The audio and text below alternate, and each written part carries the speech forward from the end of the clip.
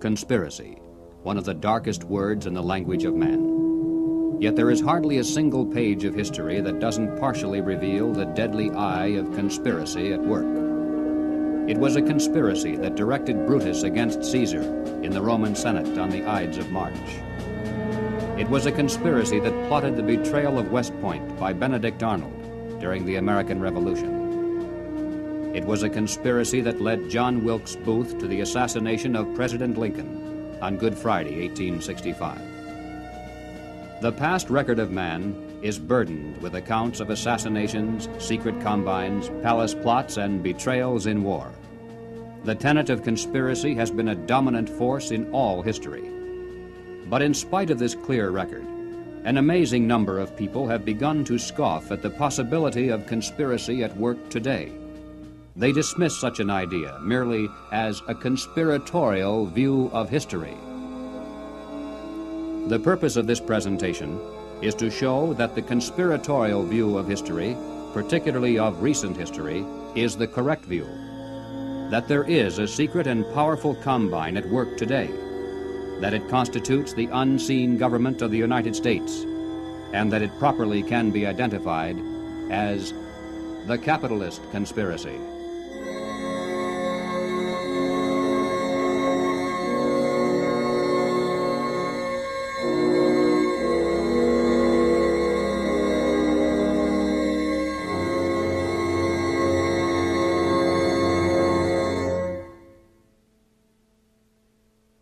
In 1963, the nation was held spellbound by the testimony of gangster Joe Valachi as he exposed the inside workings of the international crime syndicate known as the Cosa Nostra, or the Mafia.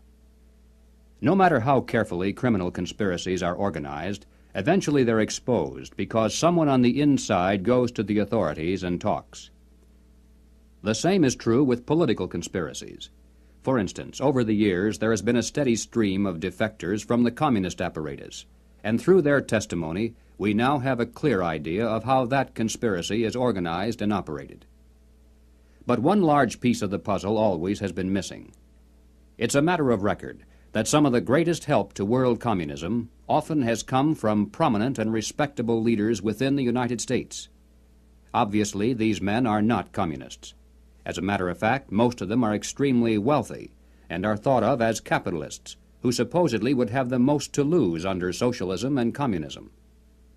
And yet the record is disturbingly consistent, and Americans repeatedly have asked why. Why have some of the richest people in the United States, both in and outside of government, aligned themselves with leftist policies that would appear to be the path to their own destruction? And if there is a conspiracy at work among these men, why hasn't someone on the inside exposed it? The answer is, someone has. Dr. Carroll Quigley is a professor of history at Georgetown University. He is the author of the widely used textbook, Evolution of Civilization.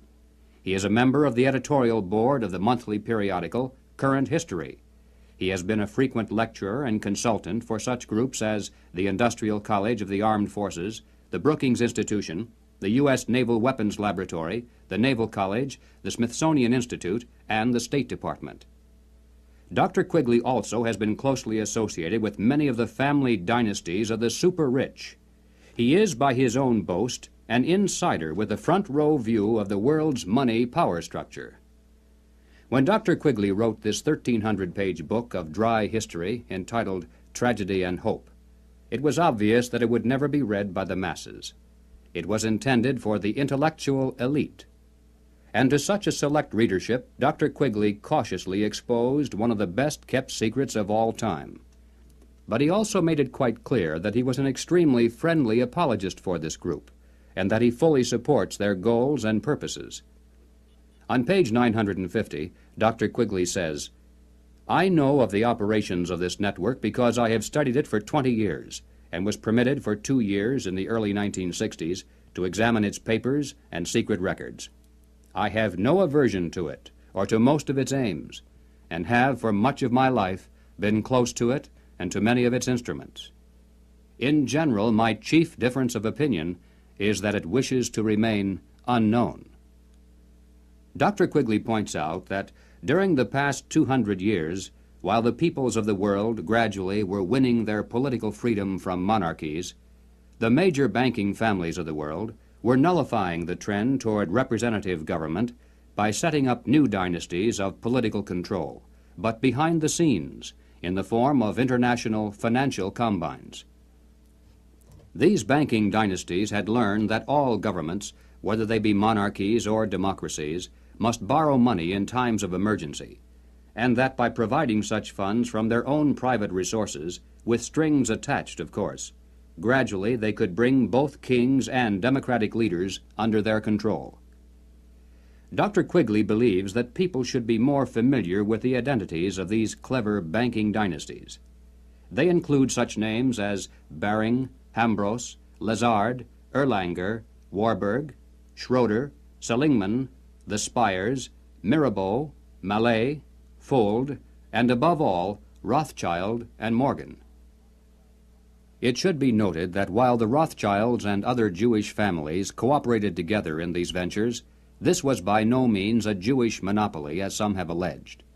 Men of finance of many nationalities and many religious and non-religious backgrounds collaborated together to create this superstructure of hidden power.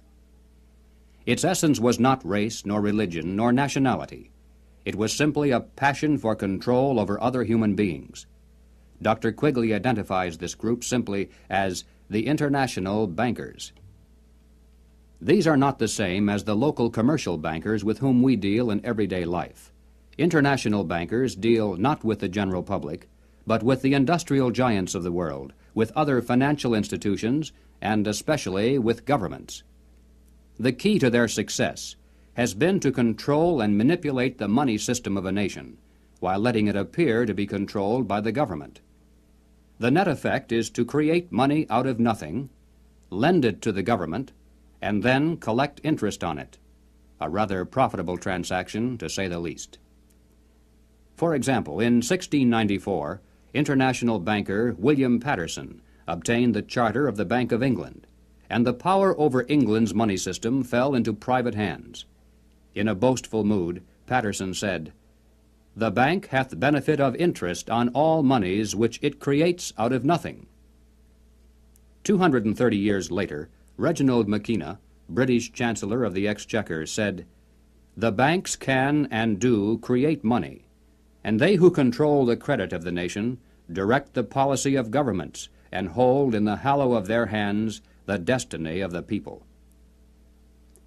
Turning to the United States, Dr. Quigley tells us, "The structure of financial controls created by the tycoons of big banking and big business in the period 1880 to 1933 was of extraordinary complexity, one business fief being built on another, both being allied with semi-independent associates, the whole rearing upward into two pinnacles of economic and financial power.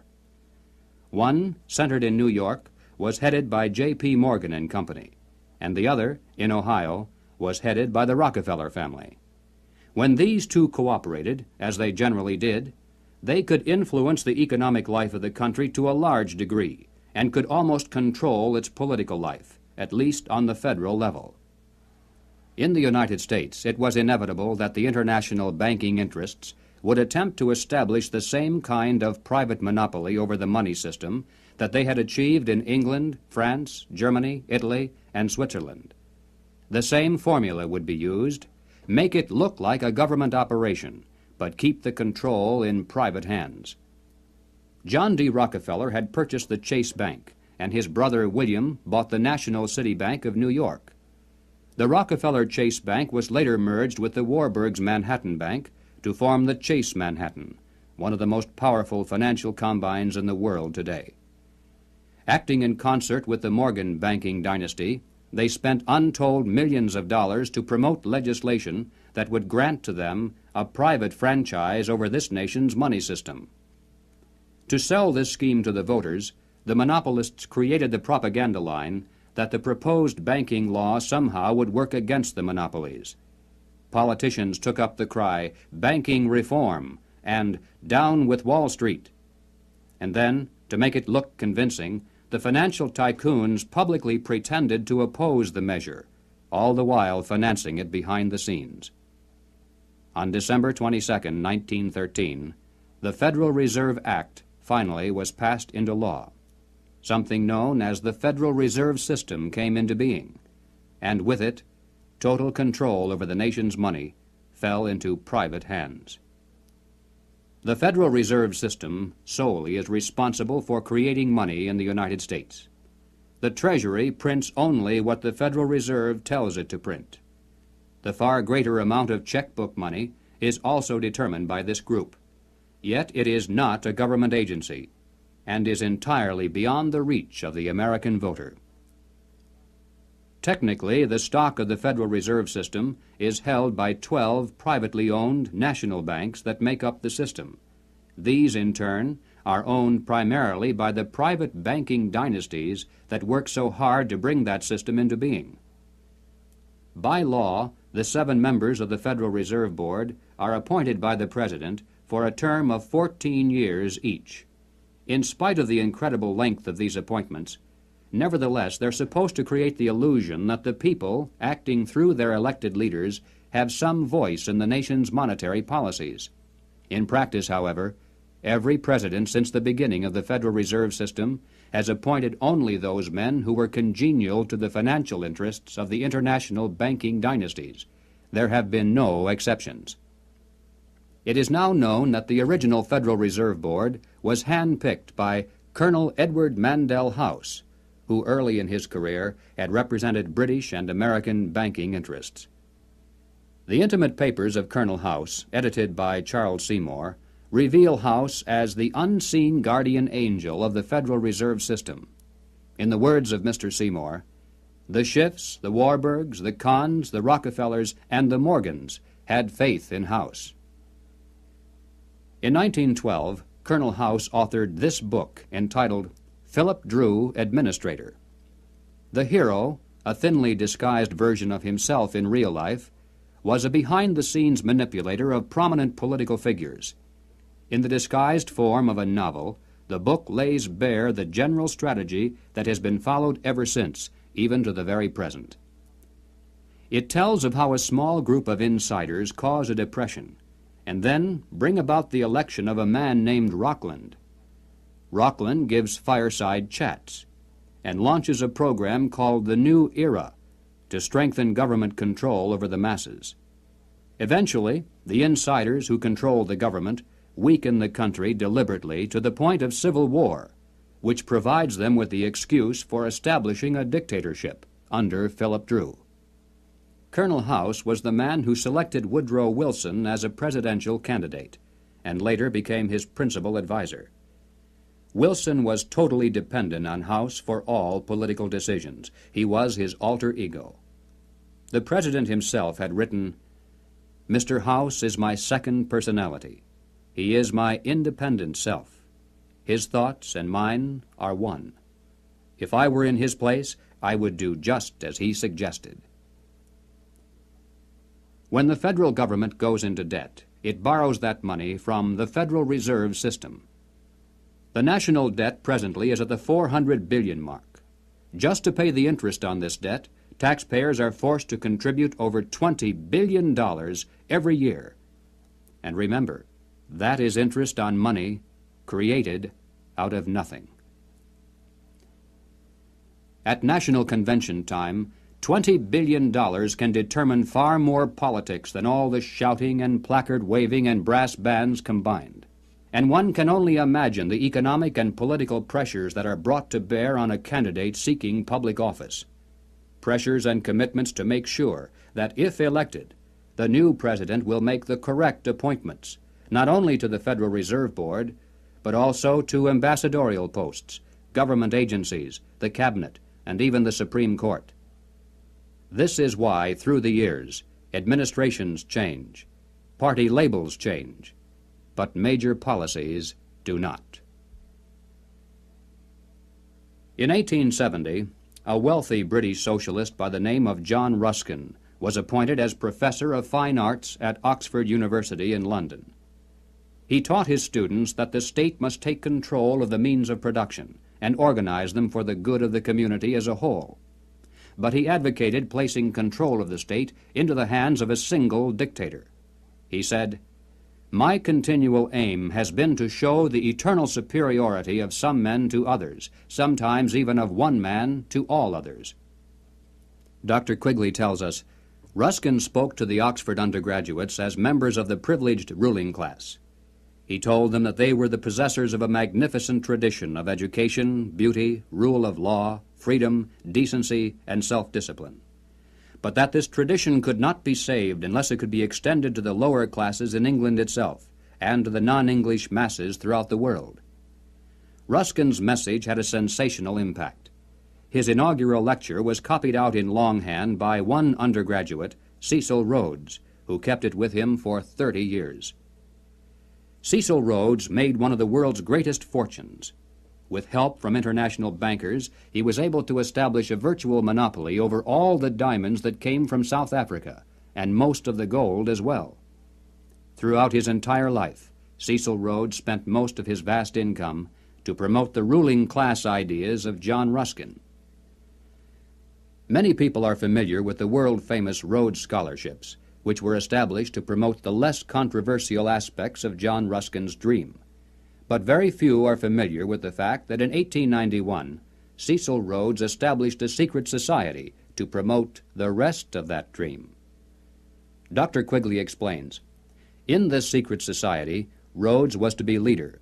Stead, Brett, Lord Esher, and Milner were to form an executive committee. Arthur Lord Balfour, Sir Harry Johnston, Lord Rothschild, Albert Lord Grey, and others were listed as potential members of a circle of initiates, while there was to be an outer circle known as the Association of Helpers, later organized by Milner as the Round Table Organization. Here, then, was the classic pattern of political conspiracies throughout all history.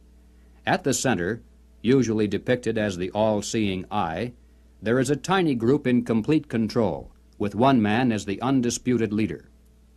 Next comes a circle of secondary leadership that for the most part is completely unaware of an inner core. They're led to believe that they are the innermost ring.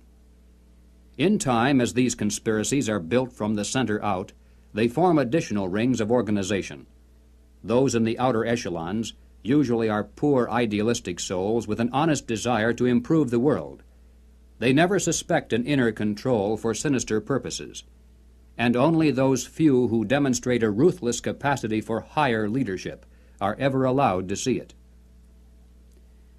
After the death of Cecil Rhodes, the inner core of his secret society fell to the hands of Lord Alfred Milner, Governor-General and High Commissioner of South Africa. As director of a number of public banks and corporate precursor of England's Midland Bank, he became one of the greatest political and financial powers in the world. Milner recruited into his secret society a group of young men, chiefly from Oxford and Toynbee Hall. And, according to Quigley, through his influence, these men were able to win influential posts in government and international finance, and became the dominant influence in British imperial and foreign affairs up to 1939. Under Milner in South Africa, they were known as Milner's Kindergarten until 1910. In 1909 to 1913, they organized semi-secret groups known as Round Table groups in the chief British dependencies and in the United States. The Round Table group in the United States promptly created an external organization known as the CFR, the Council on Foreign Relations.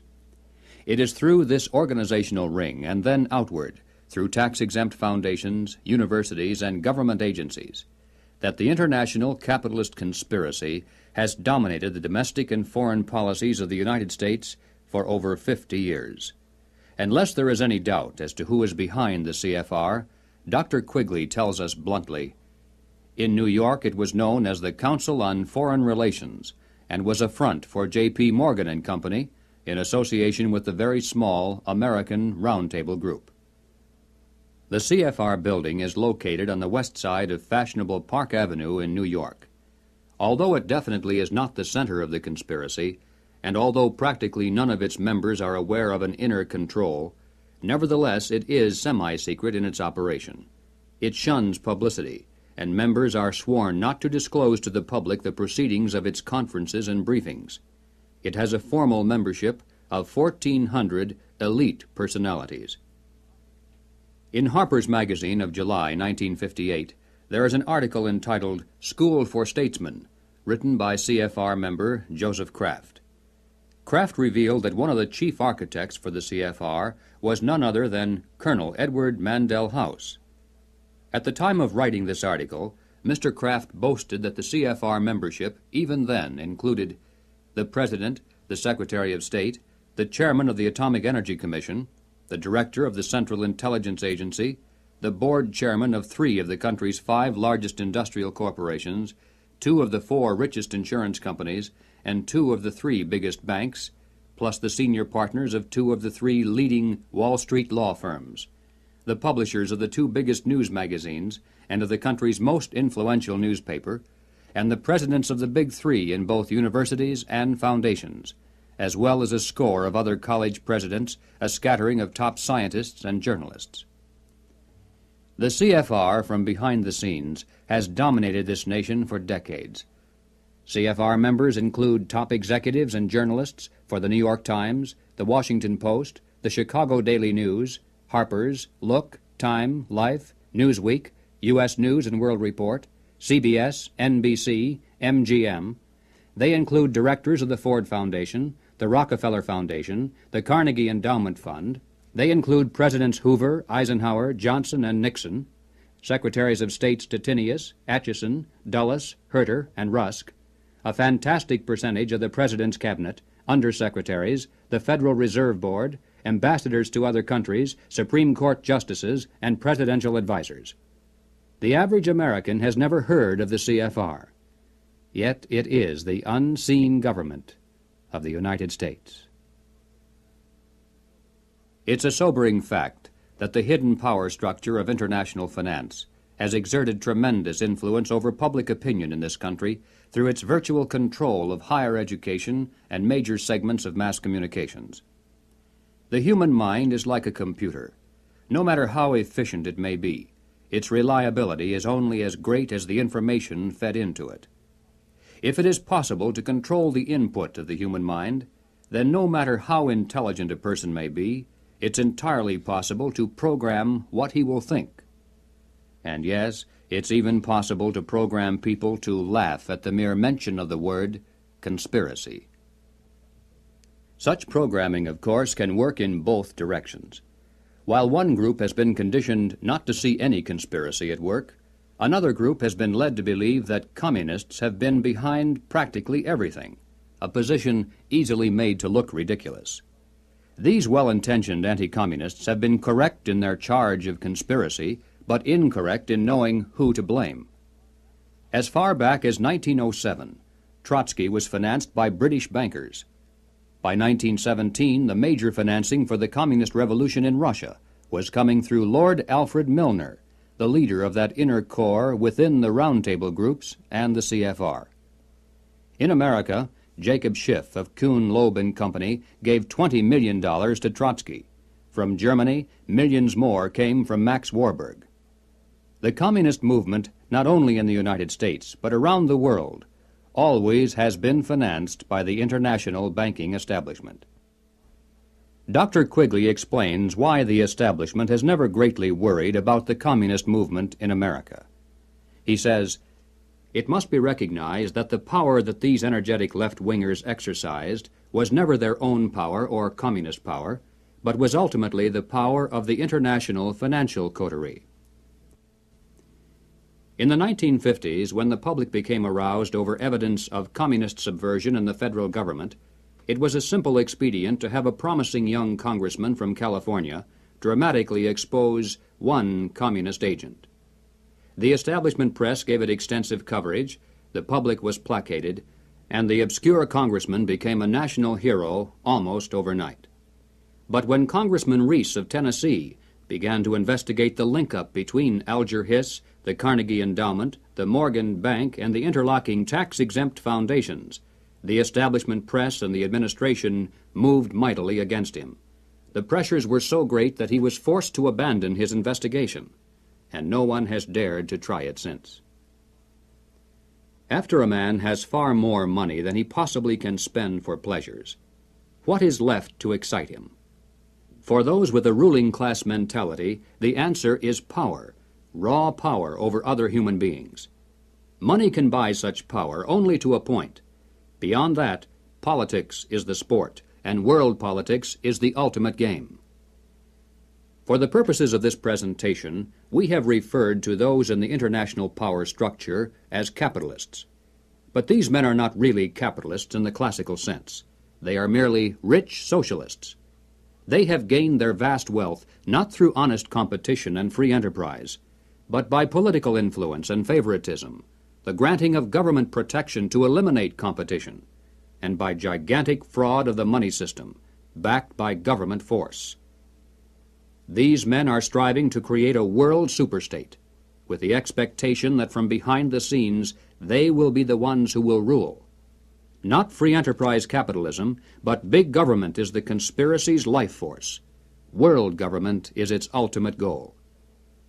But what is the best way to sell big government and then world government to a people like ours, historically devoted to an independent republic of limited powers? The answer is simple. In revolutionary literature, the tactic is known as pressure from above and below. It's the strategy that Colonel House laid down in his book, Philip Drew, Administrator. Deliberately create problems, and then offer only those solutions that result in the expansion of government. Create conditions so frightful at home and abroad that the abandonment of personal liberties and national sovereignty will appear as a reasonable price for a return to domestic tranquility and world peace. If those who seek world dominion can stimulate leftist mobs into violent confrontation with local law enforcement, and also provide exhaustive news coverage so that the entire nation can see and tremble, then the peaceful and freedom-loving majority can be programmed to accept a vast expansion of government powers and even a national police force, offered supposedly to end the violence. If those who seek world dominion can raise the specter of an enemy armed to the teeth with superior atomic weapons on the verge of launching a nuclear holocaust, and also offer world government as the prevention, then millions of Americans can be programmed to accept the loss of national sovereignty as our last best hope for peace. This is the meaning of pressure from above and below. To put over police-state measures at home, they need chaos, crime, and anarchy in the streets. To sell the idea of world government, they need the constant threat of nuclear war. Or, as they say in revolutionary circles, the real action is in the reaction. In 1968, Random House Incorporated published this book by James Coonan, The Strawberry Statement, Notes of a College Revolutionary. Coonan carries the usual New Left credentials, and is a classic example of the extent to which a highly intelligent mind can be programmed by the establishment into thinking that it is acting against the establishment. Coonan was one of the leading participants in the first student seizure of an American university, which occurred at Columbia in April of 1968. Initially, the movement was not large, and easily could have been stopped by a simple police action. But, as usual, the anti-establishment forces received their greatest help from the establishment itself. For several days, police were told not to interfere. Meanwhile, university officials groveled in the face of outrageous propaganda charges, and the media made national heroes of the rebelling students. MGM even made a movie out of Coonan's book. On page 130, Coonan wrote, "In the evening I went up to the U to check out a strategy meeting. A kid was giving a report on the SDS convention. He said that at the convention, men from Business International roundtables, the meeting sponsored by Business International for their client groups and heads of government, tried to buy up a few radicals. They offered to finance our demonstrations in Chicago. We were also offered ESSO, or Rockefeller money. They want us to make a lot of radical commotion so they can look more in the center as they move to the left." Jerry Kirk, while a student at the University of Chicago, was active in the SDS, the Du Bois Club, the Black Panthers, and the Communist Party. In 1969, Mr. Kirk broke from the party and the following year testified before the House and Senate Internal Security Committees. Here is what Mr. Kirk has told us. Young people have no conception of the conspiracy strategy of pressure from above and pressure from below. They have no idea that they're playing into the hands of the establishment they claim to hate. The radicals think they're fighting the forces of the super-rich, like Rockefeller and Ford, and don't realize that it is precisely such forces which are behind their own revolution, financing it, and using it for their own purposes. When Stokely Carmichael was head of the militant revolutionary group known as SNCC, he was invited to speak at the University of Chicago. Jerry Kirk, then still a Black Panther, was among those who attended, and here is how he described Carmichael's appearance. Mr. Carmichael was obviously in the middle of something rather important, which made him more nervous and more tense than in the past. He started speaking of things which he said he could not have said before, because his research was not finished. He spoke of the false consciousness of many blacks who believed the Jews were the instrument of oppression of blacks. And he made note of the fact that even though many Jewish people, for example in New York, own quite a bit of land, one must understand that the overwhelming percentages of mortgages in Harlem was owned not by Jewish people, but by Morgan Guarantee Trust, the Morgan family, and Chase Manhattan Bank, the Rockefellers. He repeated the line from the song he liked so well. "Something is happening here, but you don't know quite what it is, do you, Mr. Jones?" What he was getting at was that the Jews were simply one strata of society who are themselves being oppressed by people who were much richer and much more powerful. In the agencies of this power, he cited banks, the chief among which were Morgan Guarantee Trust and Chase Manhattan, and the foundations connected with these monoliths. It was not long after this that Stokely Carmichael mysteriously was ousted from both SNCC and the Black Panthers. Apparently, he had learned too much. More and more young radicals are beginning to wake up to the fact that their entire lives have been carefully programmed by the very people who are their hate symbols. They're beginning to realize that their so-called anti-establishment outlook actually is the calculated product of the establishment press, the establishment communications media, the establishment entertainment industry, the establishment schools. Rich men's corporations publish and popularize revolutionary books and songs. Through advertising, rich men's businesses subsidize revolutionary magazines. Rich men's tax-exempt foundations pour millions of dollars into left-wing organizations. The federal establishment in Washington, through agencies like the OEO, provide weekly paychecks to thousands of hardcore revolutionaries. And so we return again to the basic question, why? Why does the establishment publicly condemn but privately support the anti-establishment movement? Former communist Jerry Kirk answers, "The idea is to create a situation where the people are so frightened of the violence all around them that they will throw their hands up in the air and demand, 'Federal government, do something.' And the only choice open will be martial law. The communists, black militants, and revolutionaries will never succeed in overthrowing the government of the United States. But unless they are stopped, they will scare the American people into accepting socialism from Washington and statist rule by the insiders of the establishment. This is what it is really all about." In Bavaria, the year 1786, acting on a tip from an informer, police raided the home of a prominent attorney named von Zwack. They seized documents and letters revealing that he was a high-ranking member of an extensive conspiracy called the Order of the Illuminati. Over the centuries, forms of the word Illuminati, meaning the enlightened ones, have been used by many secret sects and occult organizations.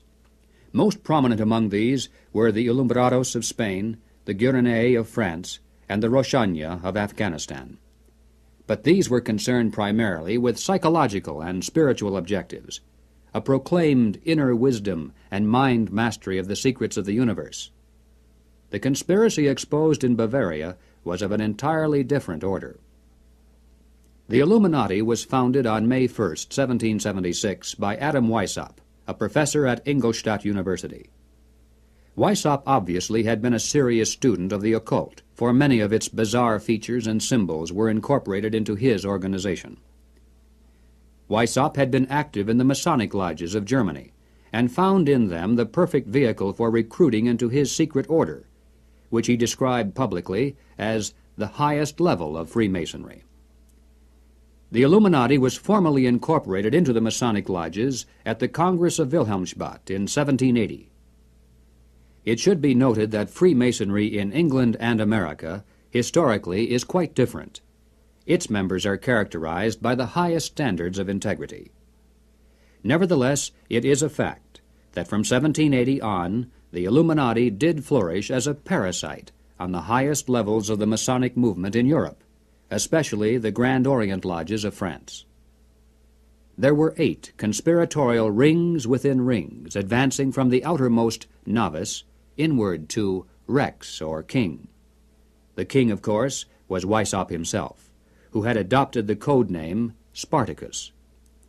Those in the outer rings were told that the grand purpose of the order was to make of the human race, without any distinction of nation, condition, or profession, one good and happy family. But by the time the member had advanced to the level of presbyter, or priest, his oath of absolute secrecy and obedience had become deadly serious. Only then was he allowed finally to see the ultimate goal of the order. It was the destruction of all religion, replaced by the worship of reason, or humanism, and the destruction of all independent governments, replaced by a new world order, a world government ruled from behind the scenes by the illuminated ones. Needless to say, most members were never allowed to see these goals. In the words of Adam Weishaupt himself, "These good folks swell our numbers and fill our money box. Set yourselves to work. These gentlemen must be made to nibble at the bait. But this sort of people must always be made to believe that the grade they have reached is the last." The public record of the Illuminati is quite thin, but it does show that before it was exposed briefly in 1786, it had already enjoyed immense success in attracting into its outer rings some of the most prominent men of Europe. Its roster included important names in both government and finance. It was the most important single force behind the French Revolution. Some years later, an obscure intellectual by the name of Karl Marx joined a conspiratorial circle called the League of the Just. Shortly afterward, this group reformed into still another organization called the Communist League, and in 1847 they commissioned Marx to write their policy statement for the public. It was called the Communist Manifesto. On the surface, the manifesto appealed to the workers of the world to arise against their capitalist exploiters. But it should be noted that the project was supervised by Friedrich Engels, a capitalist of substantial wealth. Marx himself was so unimportant that his name didn't even appear on the manifesto for the first 20 years after its publication. In 1920, just 3 years after the Bolsheviks seized Russia, Winston Churchill declared, "From the days of Spartacus Weishaupt to those of Karl Marx, to those of Trotsky, Bela Kun, Rosa Luxemburg, and Emma Goldman, this worldwide conspiracy has been the mainspring of every subversive movement during the 19th century, and now at last has gripped the Russian people by the hair of their heads." Each year, May 1st is celebrated by communists world over as a day of international solidarity. As mentioned previously, the Illuminati also was founded on May 1st. Undoubtedly, this is merely a coincidence. The symbol of the all-seeing eye is closely associated with the Illuminati. Like many other features of this conspiracy, apparently it was taken by Adam Weishaupt from the occult symbolism of ancient history. It appears today among the symbols of the Rosicrucians, the Freemasons, and many others around the world, including the Cao Dai in South Vietnam. Undoubtedly, it is merely a coincidence that the all-seeing eye now appears on the alternate side of the Great Seal of the federal government, and also on the $1 notes of the Federal Reserve System. At the bottom of the seal, in Roman numerals, there is the date 1776. This, of course, is the year of American independence. Undoubtedly, it is merely a coincidence that it is also the year of the founding of the Illuminati. But then, perhaps, none of this is merely a coincidence. Is it possible that both the communist and capitalist conspiracies have yet one more inner circle within the circle that is common to them both? Is it possible that both movements, unbeknownst to most of the people in them, are merely contemporary counterparts of a much older conspiracy? There is much evidence, far more than presented here, to indicate that this is the case, but frankly, we don't know. Until someone on the inside of such a master conspiracy decides to reveal its existence today, we simply have no way of finding out. But we do know that it is not impossible, and certainly not absurd. What then is our response? Fortunately, it's not necessary that we resolve the historical question of the conspiracy's origin. Regardless of whether there is one controlling group, or two cooperating, or three competing, or 4 or 10, in practical terms of what can be done about it, our response must be the same. Conspiracy, as it operates at the highest level in the United States today, rests upon two solid foundations and enjoys the protection of shelter. If we could knock out its foundations, it would collapse, and if we could strip away its shelter, it would wither and die. The shelter is secrecy. The foundations are big government and manipulation of money. No conspiracy can stand the light of exposure.